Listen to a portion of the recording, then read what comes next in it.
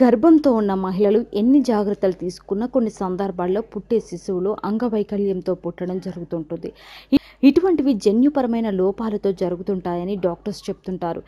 ఈ క్రమంలో ఒంటి కాలుతో ఓ శిశువు జన్మించింది. ఈ ఘటన సంగారెడ్డి జిల్లాలో చోటు చేసుకుంది. సంగారెడ్డి జిల్లా కేంద్రంలోని ప్రభుత్వ ఆసుపత్రిలో జన్యు లోపం ఒంటి కాలుతో ఉన్న శిశువు పుట్టింది.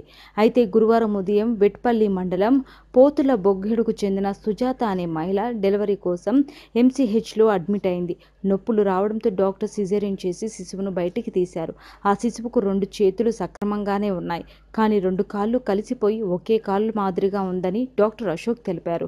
ఇటువంటి జననాలు చాలా అరుదుగా ఉంటాయని, ప్రస్తుతం శిశువు క్షేమంగా ఉందని, కానీ బతకడం చాలా కష్టమని తెలిపారు.